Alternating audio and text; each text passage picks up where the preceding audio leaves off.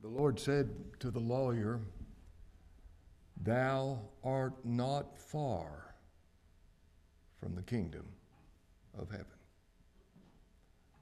I've entitled this message, "How Far is Not Far."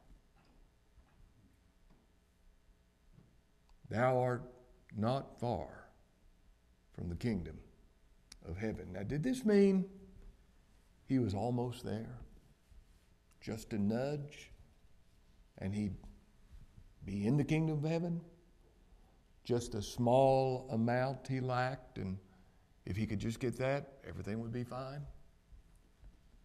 I think of what the Lord said to the rich young ruler. "Yet lackest thou one thing." And that one thing was everything. How far is not far? What is the distance of how far is not far? Now, the only way the Scripture can be interpreted is by other Scripture. That's so important. You know, I can show you verses of Scripture where it could be said to be a good thing to be far off. The publican in the temple stood afar off. Not near, like the Pharisee, but he stood afar off, beating on his breast, crying, "God, be merciful to me, the sinner." The prodigal went to a far country, didn't he? When Peter was preaching on Pentecost, he said, "The promise is to you and to your children, even to all that are afar off." The promise of God is to all. That's a broad statement, isn't it? The promise is to all that are afar off. And the Lord says to this man, "You are not far from the kingdom of heaven." Now, the story begins in verse 28. "And one of the scribes came, and having heard them reasoning together," speaking of the Pharisees and Sadducees who tried to trip up the Lord, and they both failed miserably, "and perceiving that he had answered them well, asked him, which is the first commandment of all?"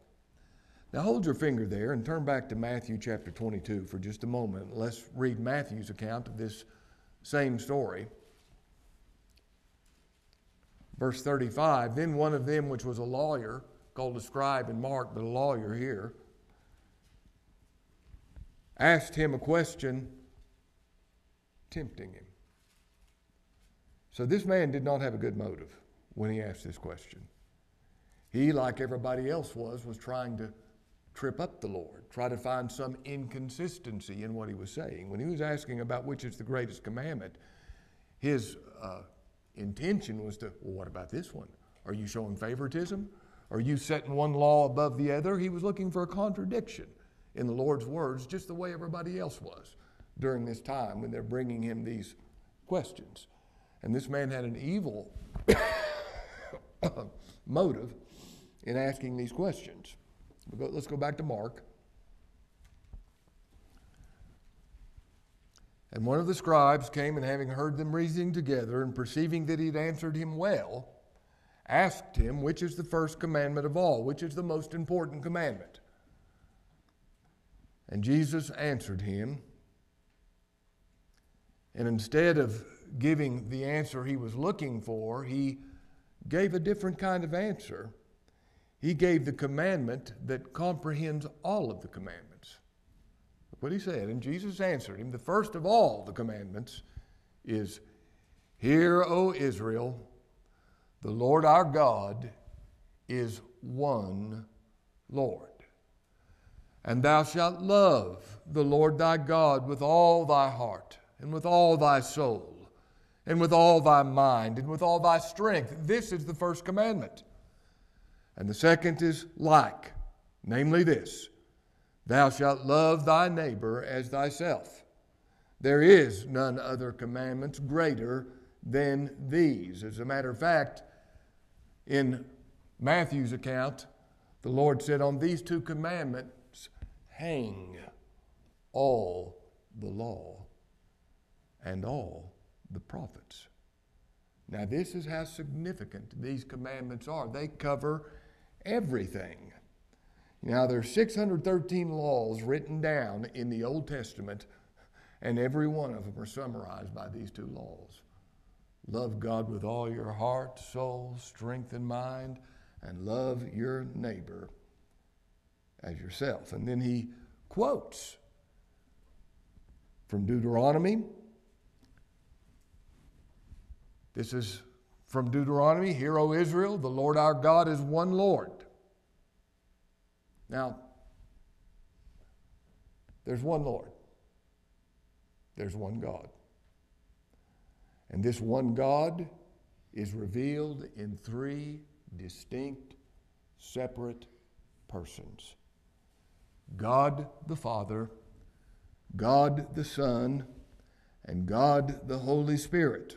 One God in three distinct persons. Somebody says, explain that to me. That can't be explained. It can only be believed.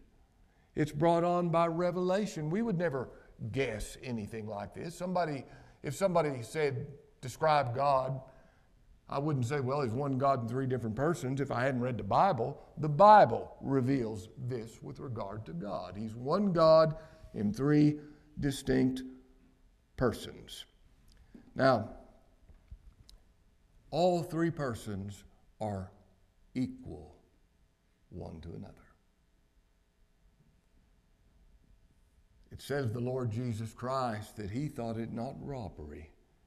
He thought it not a thing to be grasped for or reached for, to be equal with God, equal with the infinite, omnipresent, omniscient, immutable, eternal, holy God. Jesus Christ is equal with the Father. Amen. And God the Holy Spirit is equal to God the Son and God the Father. God the Father, God the Son, God the Spirit, one God in three distinct persons. I think one of the scriptures that makes this, I hesitate to say understandable, but you certainly see the Bible teaches this. In the beginning was the Word, and the Word was with God, and the Word was God. Now, did you hear that? He was with God as a distinct person, distinct from the Father. In the beginning was the Word was with God, and the Word was God. The same was in the beginning with God. And in the Godhead, the Son submits himself to the Father. Now, he's equal to the Father. I love that passage of Scripture in Revelation chapter 5 when he came up and took the book from him that sits on the throne. He didn't ask for it. He took it as equal with the Father. Yet the Son submits himself to the Father. He's equal, but he submits. God the Holy Spirit is equal to God the Father and God the Son. Yet the Lord Jesus tells us with regard to the Holy Spirit, he shall not speak of himself, but what he hears, that shall he speak. He shall receive of mine and show it unto you. If you hear someone talking a whole lot about the Holy Spirit, a preacher, write this down. They don't even know who the Holy Spirit is. The Holy Spirit speaks of the Son and glorifies the Son. The Lord said, he shall glorify me. That's his office. That is his purpose. Now, listen to this statement real carefully. The gospel is not preached. Let me say that again. The gospel is not preached if the work of all three persons of the Godhead in salvation is not preached. The triune God, God the Father, elects. He is the one who chose who would be saved before time began. They were chosen in Christ, according as He hath chosen us in Him. Somebody says, you say you gotta preach election before you can preach the gospel? Yep. You heard it. There's no gospel preaching without the glorious truth of God's electing grace. And the gospel is not preached if I don't give the work of the Son. I love the summary of His work in His own words. It is finished. Everybody He represented, He put away their sins and accomplished their salvation.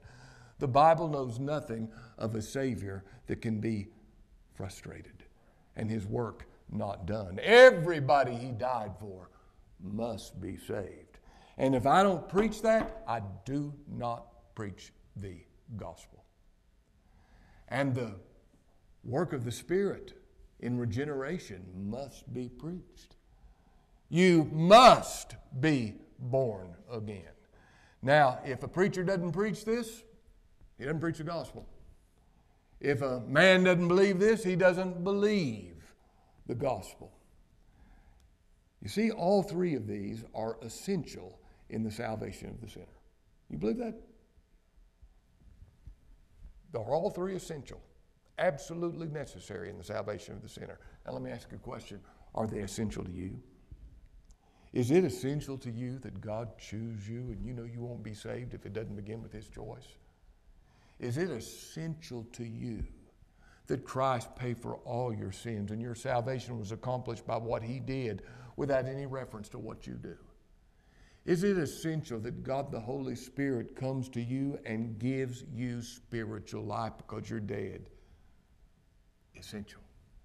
Now, it's essential. There's one God. One God in three distinct persons, and there's no earthly illustration that can teach us this. Somebody says, illustrate this. It can't be illustrated. One God in three distinct persons? This is just who He is, and it's something to believe. God reveals it. It is to be believed. You see, God is other. I love saying that about Him. He's unlike anything me or you can even imagine. Who is like unto me? No one and no thing. There is one God revealed in three different persons, and here is the great commandment. Verse 30, and thou shalt love the Lord thy God. This is more important than anything else. Thou shalt love the Lord thy God with all thy heart, with all thy soul, with all thy mind, and with all thy strength. This is the first commandment. Now that commandment comprehends all other commandments. And then he says in verse 31, the second commandment is like, namely this, thou shalt love thy neighbor as thyself. Who's my neighbor? Everybody. Everybody. That's who my neighbor is. Everybody. And thou shalt love thy neighbor as thyself. All things whatsoever you would that men do to you, do ye even so to them. This is the law, and this is the prophets. That's what God said. This love is not a feeling. It's not really a feeling of affection even.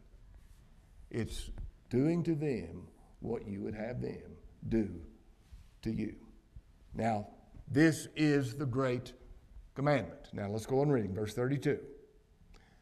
And the scribe said unto him, after he gave the two great commandments, one God and loving your neighbor as yourself, this covers everything. And the scribe kind of throws us a curve at this time. He said unto him, well, master. Well, master. That's a good answer. I agree with that. But notice what he calls him. Teacher. He thought the Lord was a great teacher. He thought the Lord was brilliant. Look at the way he shut us all up. We've all given him these questions that we thought would trip him up, and he's tripped us up to where we can't say anything about him. Well, Master, what you said was good. I agree with it. Thou hast said the truth. For there is one God, and there's none other but he. Now, I couldn't help but thinking also of what James said. You believe there's one God, you do well. The devils believe the same thing, and they tremble. You do well. Just having your theology accurate here is not really going to do you any good. But he said, you said, well, there really is one God, as if he's now instructing the Lord. There really is one God. I agree with that. Thou hast said the truth, for there is one God, and there's none other but he. And to love him with all the heart, with all the understanding, with all the soul, and with all the strength, and to love his neighbor as himself is more than all whole burnt offerings and sacrifices. If you get all the ceremonies down right, if you have the right this and the right that and do it all right, loving God and loving your neighbor as yourself is much better than having all your ceremonies and sacrifices and so on right.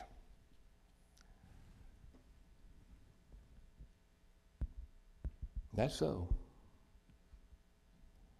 If I speak with the tongues of men and angels and have not love, it profits me. What? Nothing. Nothing. God is love, and he that loveth not knoweth not God, for God is love. He that loveth not knoweth not God. He that loveth not his brother, whom he hath seen, how can he love God whom he has not seen? The answer is he can't. If any man say, I love God, and hates his brother, he's a liar. Now, this man obviously had some sort of light, didn't he? He saw that this was more important than having the right order of your ceremonies and your sacrifices and so on. Verse 34, and when Jesus saw that he answered discreetly, prudently, wisely. The Lord saw that. He said unto him, thou art not far from the kingdom of God. Now, once again, the title. How far is not far? What is the distance? Now, one of the things that I think is very telling about this man is when the Lord said, you're not far from the kingdom of heaven, he didn't say, well, what do I need to do then? What am I missing? He just shut his mouth at that time. After that, no man dares to ask him a question. Now, if the Lord told me you're not far from the kingdom of heaven, I'd want to know, well, what do I need to do? Tell me. But not this man.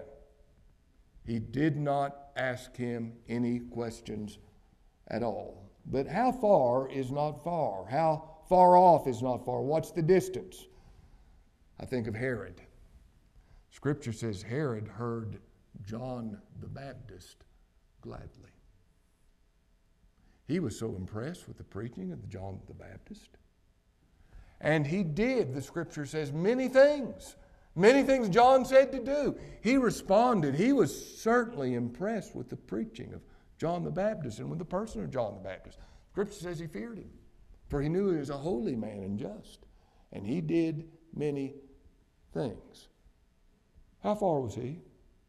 After doing many things, how far was he? Well, you know that he had John the Baptist's head cut off.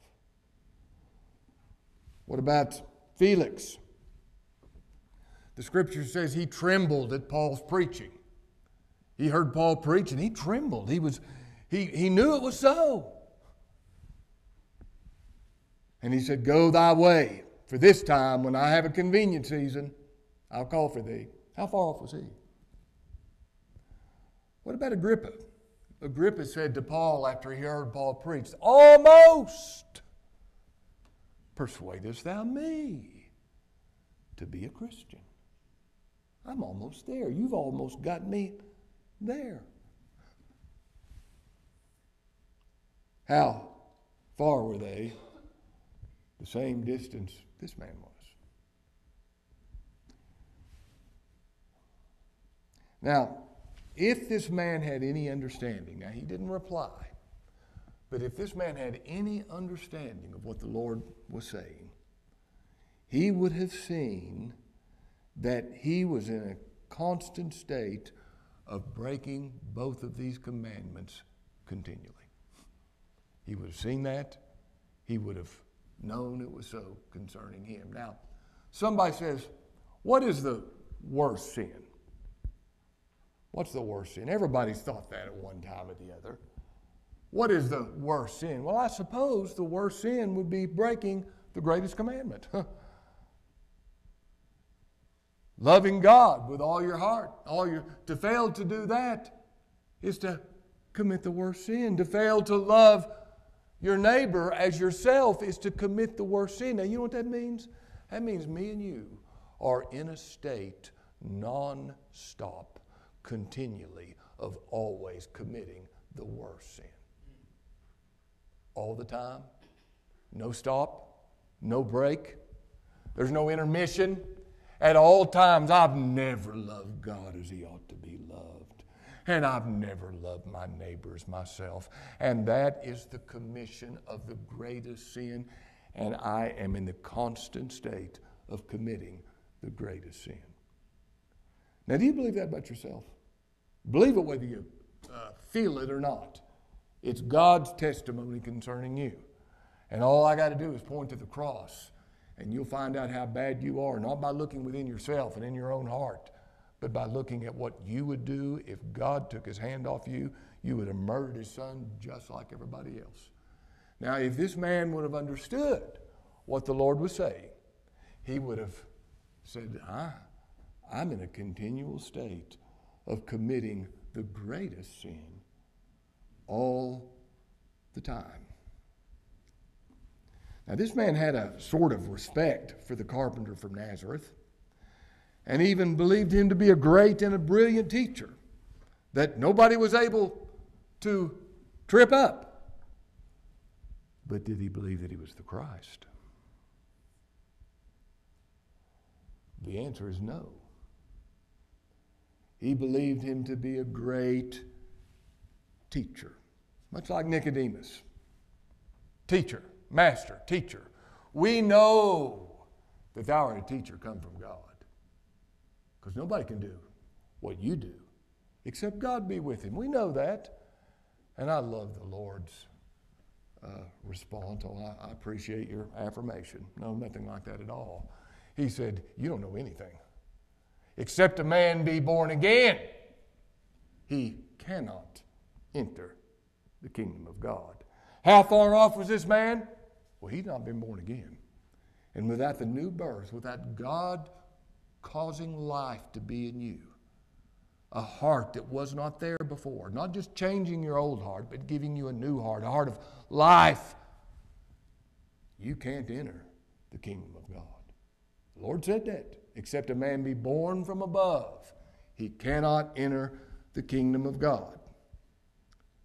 Not far will not bring you in.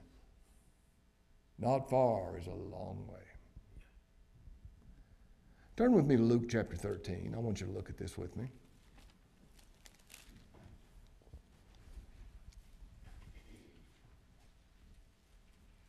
Verse 1, there were present at that season some that told him of the Galileans, whose blood Pilate had mingled with their sacrifices. Now these people were offering up sacrifices, and Pilate had them put to death and mingled their blood with the blood of the sacrifices they were offering. Now these people must have been really bad.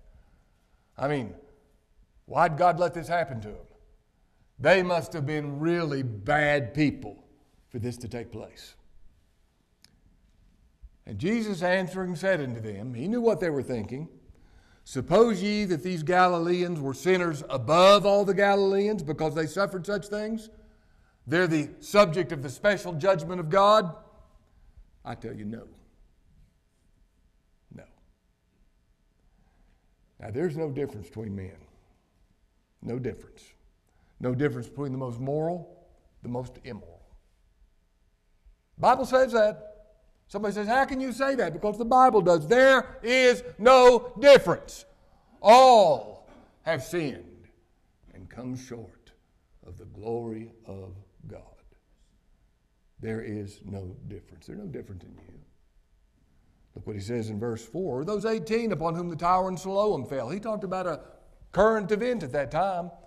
There was a construction project going on with a tower, and something went wrong and it fell in. 18 people working on it were killed. A current event. And then he asked this question. Do you think they were sinners above all men that dwell in Jerusalem? I tell you, no. But except you repent, you shall all likewise perish. Now remember what this thing of repentance is. Religious people think it's a change of behavior. I've repented of my sins. I've straightened up and I'm flying right. I've turned over a new leaf. I'm all for everybody straightening up and flying right. Don't get me wrong, but that ain't what repentance is. Repentance is a complete change of mind about God. You've had low thoughts of God, wrong thoughts of God. Your mind's changed with regard to those. You've had too high thoughts of yourself and your own opinion and your own ability. When you repent of that. And you repent of any thought of salvation that is in any way contrary to Jesus Christ being everything in salvation. You repent. Except you repent, you shall all likewise perish. And then the Lord said this in Matthew chapter 5, verse 20. He said, except your righteousness. Now you listen to this real carefully. Don't just let this go by you. Except your righteousness.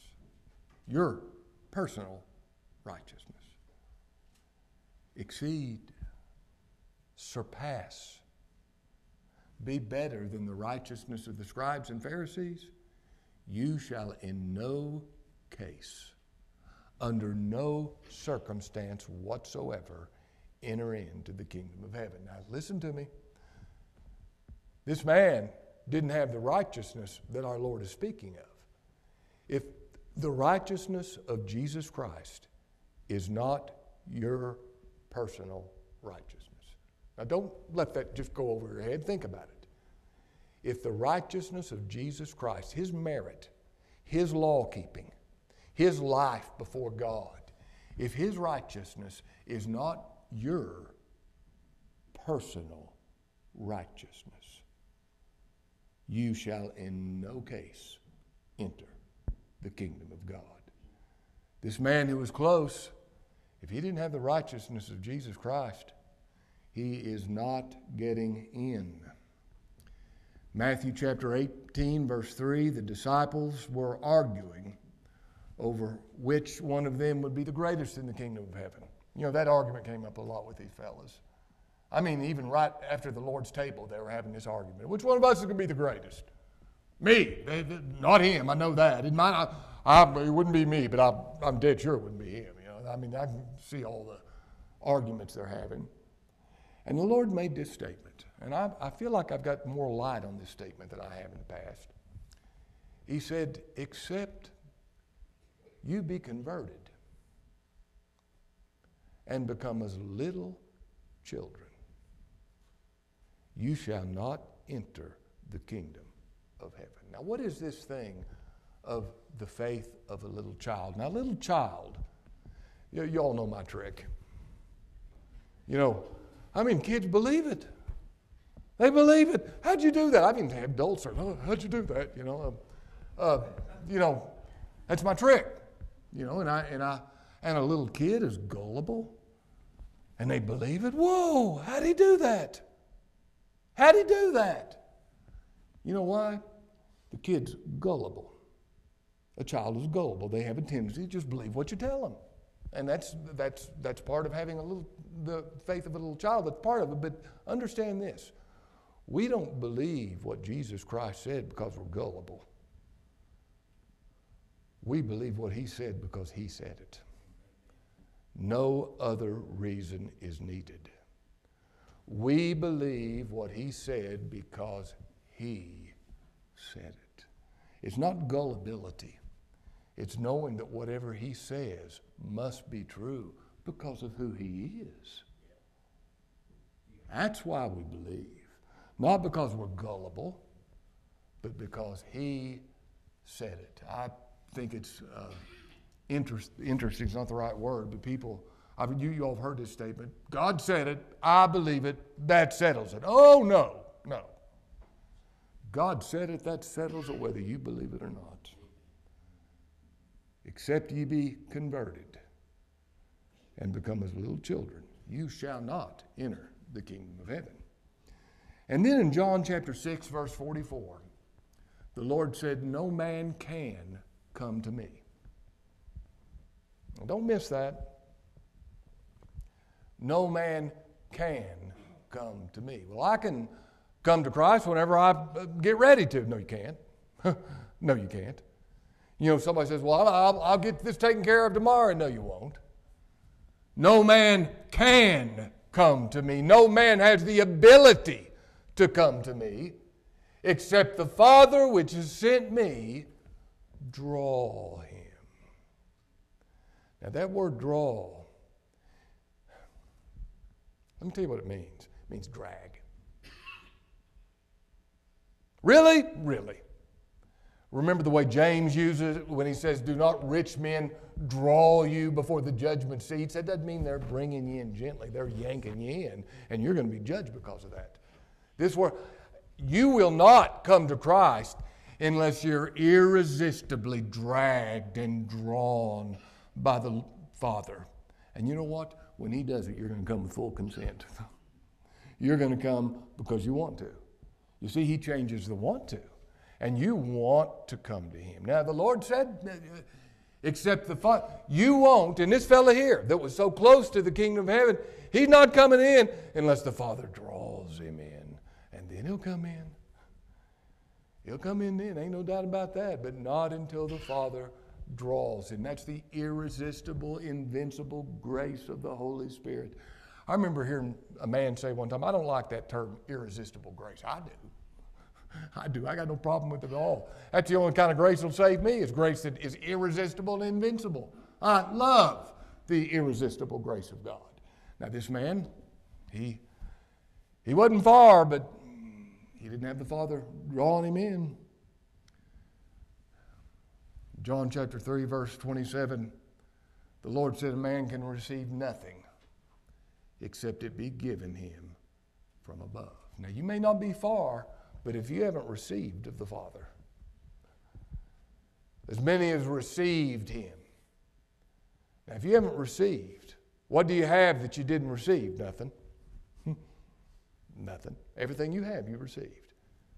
Now, if you don't receive of the Father, then, like this fellow, you might be close, but you're oh so far away.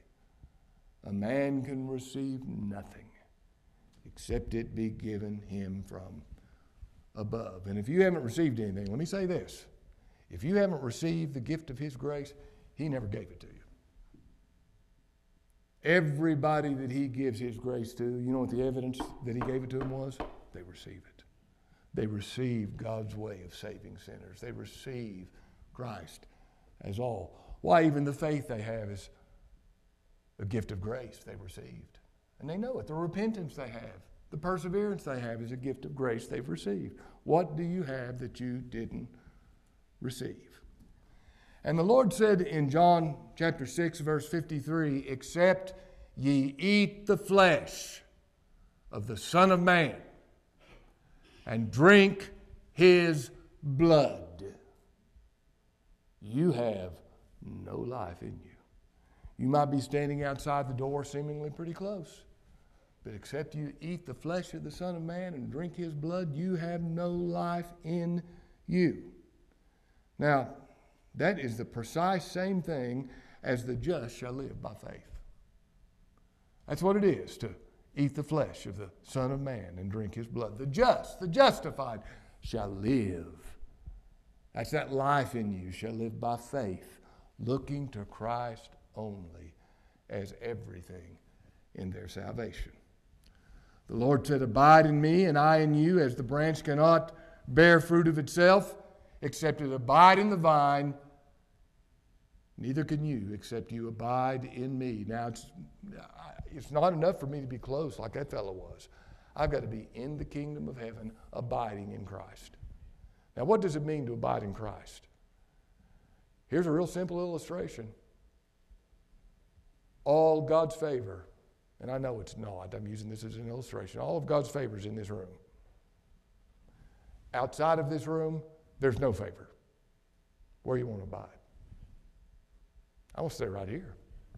All you could ever want or desire is in this room. Where you want to stay? Right here. Don't want to go anywhere else.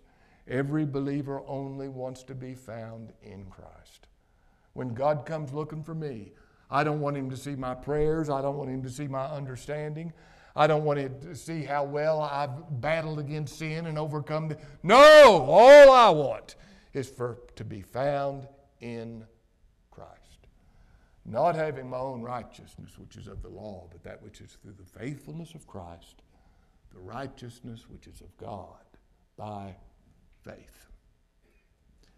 And the last scripture I want to give you is Romans chapter 9, verse 29. Except the Lord of the Sabbath had left us a seed, we'd been like Sodom and like unto Gomorrah. Now,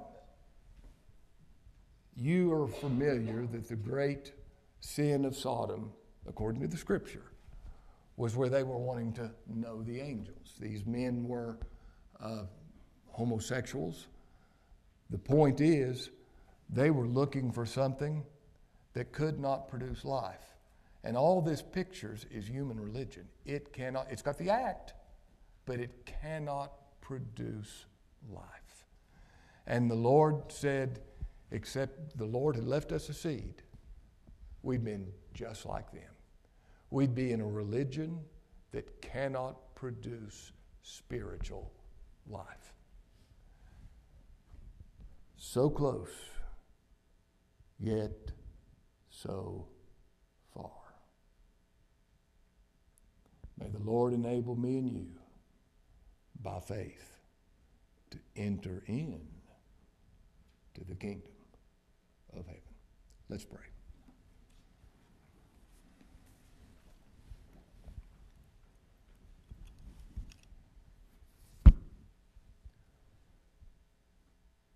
Lord, we would be in your Son.